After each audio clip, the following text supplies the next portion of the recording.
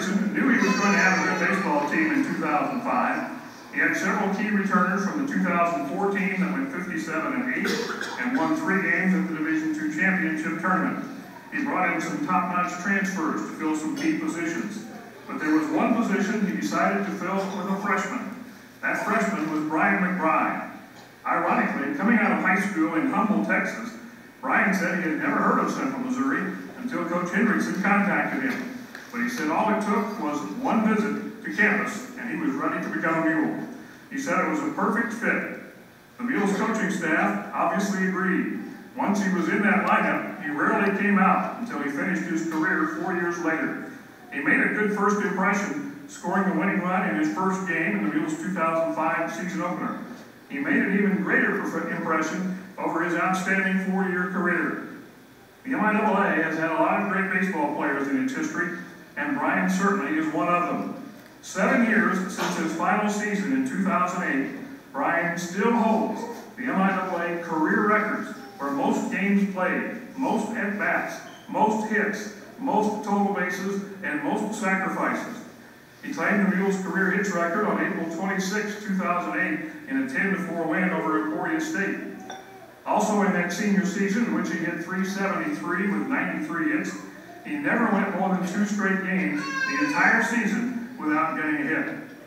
Brian currently works as a senior document control specialist for Wood Group Mustang in Katy, Texas, and I understand he's a pretty good competitive softball player in his spare time. Brian has a number of people he would like to thank for making it possible for him to become a Hall of Famer today. First and foremost, his parents. He wants to thank all of his coaches during his time at UCM. Carl Carswell, who recommended him to Coach Hendrickson. Dr. Glover and the UCM training staff, who helped him recover from some injury problems. UCM radio broadcasters Sean Jones and Bob Jackson, who enabled friends and family members to follow his games on the radio when they couldn't be there in person. Athletic Director Jerry Hughes and UCM for giving him a chance to better himself as an athlete and a person. And finally, a thank you to all of his UCM teammates. As Brian said, baseball is a team sport, and without them, I would never have been able to make it to the Hall of Fame. Now let's enjoy a video tribute to Brian McBryde.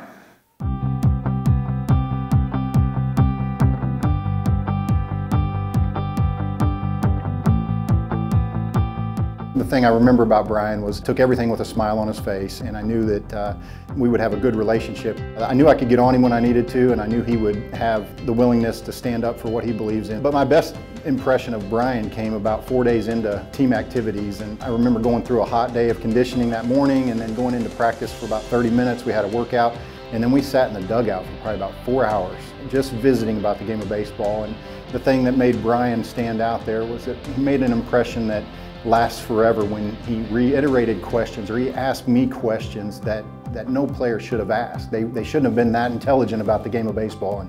And Brian, at that point, I knew I had a shortstop, a leader, somebody that would help us get back to the national championships.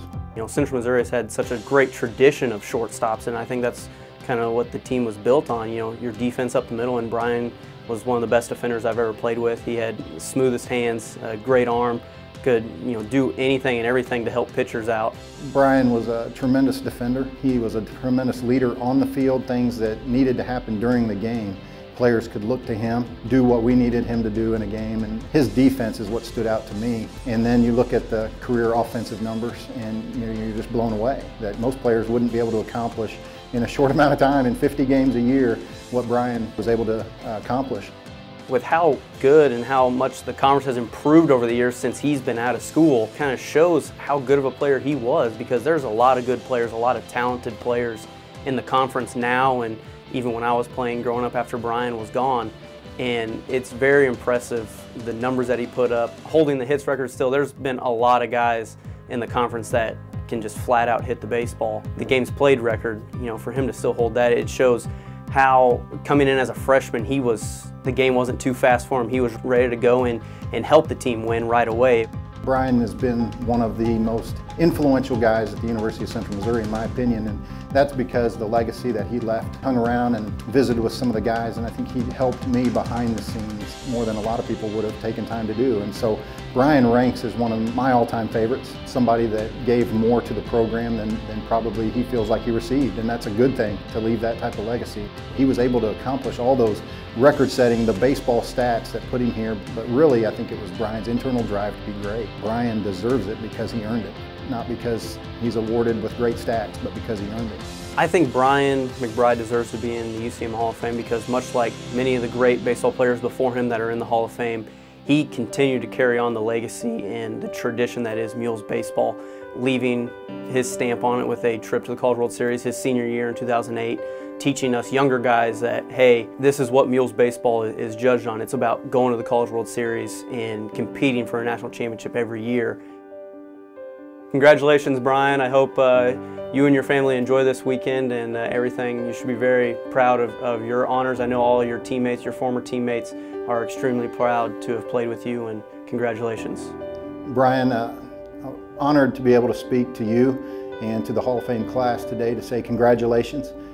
You made an impact on my life that I'll never forget, and I'm almost in tears because I'm so proud of you and what you've done for Central Missouri and what you continue to do. And I want to wish you the best of luck in life and know that you'll have a special place in my heart, and obviously now a special place at the University of Central Missouri. Congratulations.